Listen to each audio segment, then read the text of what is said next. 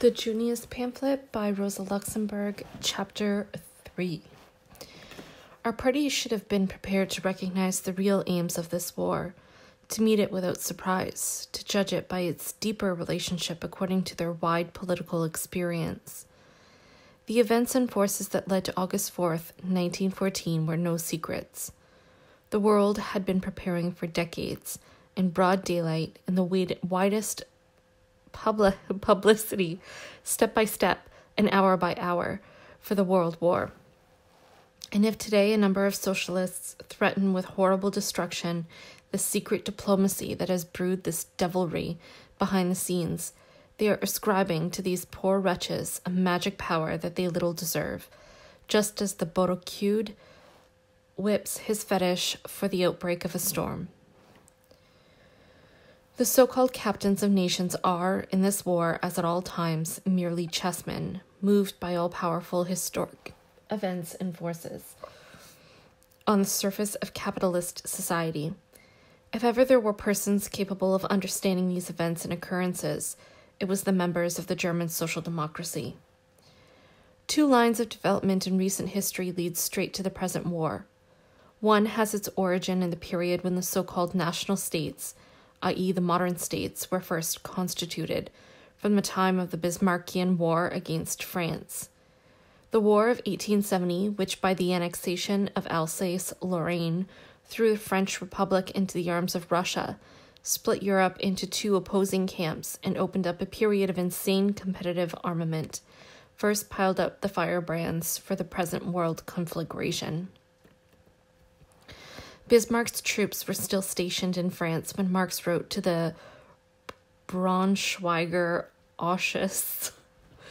He was not deafened by the momentary clamor and is not interested in deafening the German people, must see that the War of 1870 carries with it, of necessity, a war between Germany and Russia, just as the War of 1866 bore the War of 1870.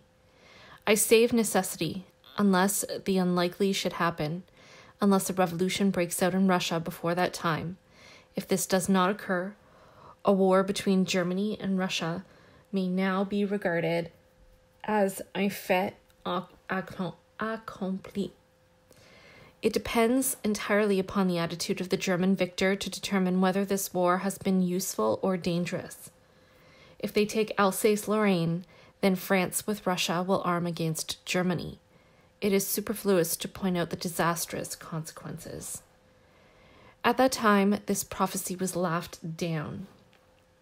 The bonds which united Russia and Prussia seemed so strong that it was considered madness to believe in a union of autocratic Russia with republican France.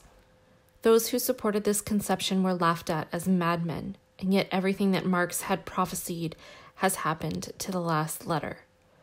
For that is, says Auer in his Sedanfire, social democratic politics, seeing things clearly as they are, and differing therein from the day-by-day politics of the others, bowing blindly down before every momentary success. This must not be misunderstood to mean that the desire for revenge for the robbery accomplished by Bismarck has driven the French into a war with Germany, that the kernel of the present war is to be found in the much-discussed revenge for Alsace-Lorraine. This is the convenient nationalist legend of the German war agitator, who creates fables of a darkly brooding France that cannot forget its defeat, just as the Bismarckian press servants ranted of the dethroned Princess Austria, who could not forget her erstwhile superiority over the charming Cinderella Prussia.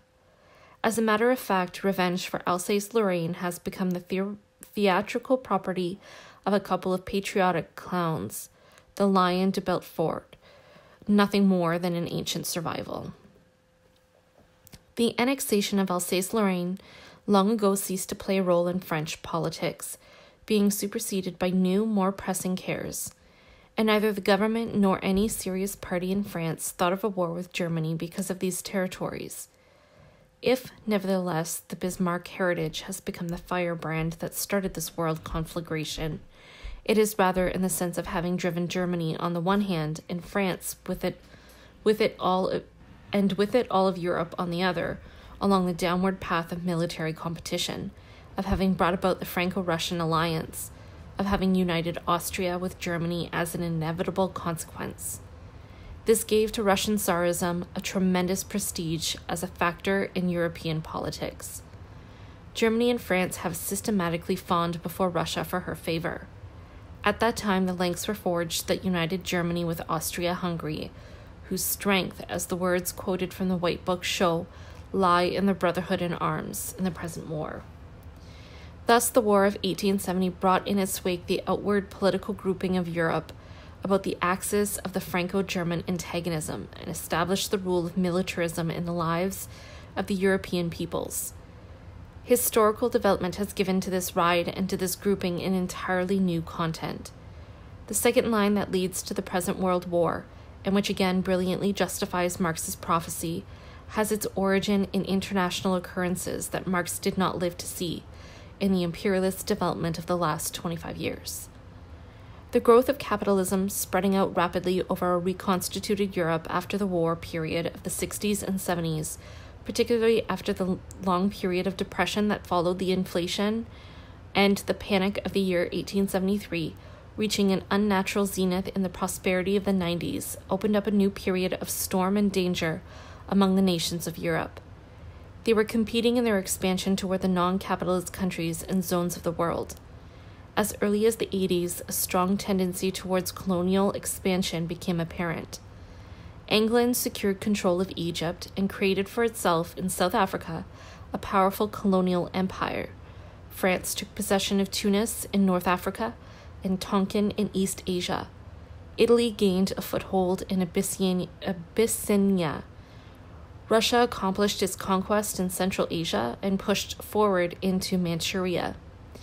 Germany won its first colonies in Africa and in the South Sea, and the United States joined the circle when it procured the Philippines with interests in Eastern Asia.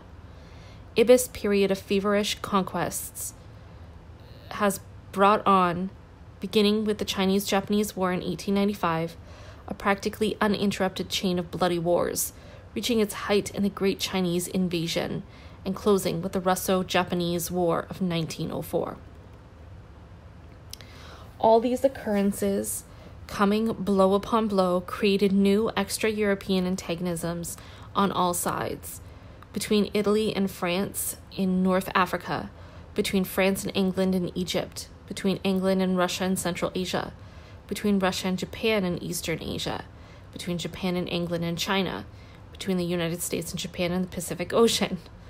A very restless ocean full of sharp conflicts and temporary alliances, of tension and relaxation, threatening every few years to break out into a war between European powers. It was clear to everybody, therefore, 1, that the secret underhand war of each capitalist nation against every other on the backs of Asiatic and African peoples must sooner or later lead to a general reckoning that the wind that was sown in Africa and Asia would return to Europe as a terrific storm. The more certainty, since increased armament of the European states was the constant associate of these Asiatic and African occurrences. 2, that the European World War would have to come to an outbreak as soon as the partial and changing conflicts between the imperialist states found a centralized axis, a conflict of sufficient magnitude to group them, for the time being, into large opposing factions. This situation was created by the appearance of German imperialism. In Germany, one may study the development of imperialism, crowded as it was into the shortest possible space of time in concrete form. The unprecedented rapidity of German industrial and commercial development since the foundation of the empire brought out during the 80s 2 characteristically peculiar forms of capitalist accumulation: the most pronounced growth of monopoly in Europe and the best developed and most concentrated banking system in the whole world. The monopolies have organized the steel and iron industry, i.e. the branch of capitalist endeavor most interested in government orders, in militaristic equipment, and in imperialistic undertakings, railroad building, the exploitation of mines, etc., into the most influential factor in the nation. The latter has cemented the money interests into a firmly organized whole with the greatest, most virile energy, creating a power that autocratically rules the industry, commerce, and credit of the nation, dominant in private as well as public affairs, boundless in its powers of expansion, ever hungry for profit and activity, impersonal and therefore liberal-minded, reckless and unscrupulous, international by its very nature, ordained by its capacities to use the world as its stage. Germany is under a personal regime, with strong initiative and spasmodic activity, with the weakest kind of parliamentarism, incapable of opposition, uniting all capitalist strata in the sharpest opposition to the working class. It is obvious that this live, unhampered imperialism, coming upon the world stage at a time when the world was practically divided up with gigantic appetites, soon became an irresponsible factor of general unrest. This was already foreshadowed by the radical upheaval that took place in the military policies of the empire at the end of the 90s. At that time, 2 naval budgets were introduced which doubled the naval power of Germany and provided for a naval program covering almost 2 decades. This meant a sweeping change in the financial and trade policy of the nation. In the first place, it involved a striking change in the foreign policy of the empire. The policy of Bismarck was founded upon the principle that the empire is and must remain a land power, that the German fleet, at best, is but a very dispensable requisite for coastal defense. Even the Secretary of State, Holman, declared in March 1897 in the Budget Commission of the Reichstag, we need no navy for coastal defense. Our coasts protect themselves. With the 2 naval bills, an entirely new program was promulgated. On land and sea, Germany first. This marks the change from Bismarckian continental policies to Weltpolitik, from the defensive to the offensive, as the end and aim of Germany's military program. The language of these facts was so unmistakable that the Reichstag itself furnished the necessary commentary. Leiber, the leader of the center at that time, spoke on the 11th of March 1896 after a famous speech of the Emperor on the occasion of the 25th anniversary of the founding of the German Empire, which had developed the new program as a forerunner to the naval bills, in which he mentioned shoreless naval planer against which Germany must be prepared to enter into active opposition.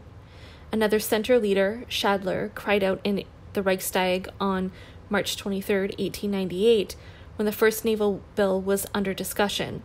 The nation believes that we cannot be first on land and first on sea.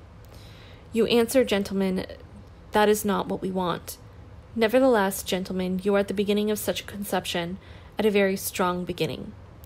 When the second bill came, the same Schadler declared in the Reichstag on the 5th of February 1900, referring to previous promises that there would be no further naval bills, and today comes this bill, which means nothing more and nothing less than the inauguration of a world fleet as a basis of support for world policies by doubling our navy and binding the next 2 decades by our demands. As a matter of fact, the government openly defended the political program of its new course of action. On December 11, 1899, von Bulow, at that time State Secretary of the Foreign Office, in a defense of the Second Naval Bill, stated, "When the English speak of a Greater Britain, when the French talk of the New France, when the Russians open up Asia for themselves, we too have a right to aspire to a greater Germany. If we do not create a navy sufficient to protect our trade, our natives in foreign lands, our missions, and the safety of our shores, we are threatening the most vital interests of our nation. In the coming century, the German people will be either the hammer or the anvil." Strip this of its coastal defense ornamentation, and there remains the colossal program, Greater Germany as the hammer upon other nations. It is not difficult to determine the direction toward which these provocations, in the main, were directed. Germany was to become the rival of the world's great naval force, England. And England did not fail to understand. The Naval Reform Bill, and the speeches that ushered them in, created a lively unrest in England, an unrest that has never again subsided. In March 1910, Lord Robert Cecil said in the House of Commons during a naval debate, "I challenge any man to give me a plausible reason for the tremendous navy that Germany is building up, other than to take up the fight against England." The fight for supremacy on the ocean that lasted for 1.5 decades on both sides and culminated in the feverish building of dreadnoughts and super dreadnoughts was, in effect, the war between Germany and England. The Naval Bill of December 11, 1899 was a declaration of war by Germany, which England answered on August 4, 1914. It should be noted that this fight for naval supremacy had nothing in common with the economic rivalry for the world market. The English monopoly of the world market, which ostensibly hampered German industrial development, so much discussed at the present time, really belongs to the sphere of those war legends of which the evergreen French revenge is the most useful. This monopoly had become an old-time fairy tale, to the lasting regret of the English capitalists. The industrial development of France, Belgium, Italy, Russia, India, and Japan, and above all, of Germany and America, had put an end to this monopoly of the first half of the 19th century. Side by side with England, one nation after another stepped into the world market. Capitalism developed automatically and with gigantic strides into world economy. English supremacy on the sea, which has robbed so many social democrats of their peaceful sleep, and which, it seems to these gentlemen, must be destroyed to preserve international socialism, had, up to this time, disturbed German capitalism so little that the latter was able to grow up into a lusty youth with bursting cheeks under its yoke. Yes, England itself and its colonies were the cornerstones for German industrial growth, and similarly, Germany became, for the English nation, its most important and most necessary customer. Far from standing in each other's way, British and German capitalist development were mutually highly interdependent and united by a far-reaching system of division of labor, strongly augmented by England's free trade policy. German trade and its interests in the world market, therefore, had nothing whatever to do with a change of front in German politics and with the building of its fleet. Nor did German colonial possessions at that time come into conflict with the English control of the seas. German colonies were not in need of protection by a first-class sea power. No one, certainly not England, envied Germany her possessions. That they were taken during the war by England and Japan, that the booty had changed owners, is but a generally accepted war measure, just as German imperialist appetites clamor for Belgium, a desire that no man outside of an insane asylum would have dared to express in time of peace. Southeast and Southwest Africa, Wilhelmsland or Tsingtao, would never have caused any war, by land or by sea, between Germany and England. In fact, just before the war broke out, a treaty regulating a peaceable division of the Portuguese colonies in Africa between these two nations had been practically completed. When Germany unfolded its banner of naval power and world policies and announced the desire for new and far-reaching conquest in the world by German imperialism, by means of a first-class aggressive navy and by military forces that increased in a parallel ratio, the apparatus for a future policy was established, opening wide the doors for unprecedented possibilities. Naval building and military armaments became the glorious business of German industry, opening up a boundless prospect for further operations by trust and bank capital in the whole wide world. Thus, the acquiescence of all capitalist parties and their rallying under the flag of imperialism was assured. The Centre followed the example of the National Liberals, the staunchest defenders of the steel and iron industry, and, by adopting the naval bill it had loudly denounced in 1900, became the party of the government. The Progressives trotted after the Centre when the successor to the naval bill, the High Tariff Party, came up, while the Junkers, the staunchest opponents of the horrid navy and of the canal, brought up the rear as the most enthusiastic porkers and parasites of the very policy of sea militarism and colonial robbery they had so vehemently opposed. The Reichstag election of 1907, the so-called Hottentot elections, found the whole of Germany in a paroxysm of imperialistic enthusiasm, firmly united under one flag, that of the Germany of von Bülow, the Germany that felt itself ordained to play the role of the hammer in the world. These elections, with their spiritual pogrom atmosphere, were a prelude to the Germany of August 4th, a challenge not only to the German working class, but to other capitalist nations as well, a challenge directed to no one in particular, a mailed fist shaken in the face of the entire world.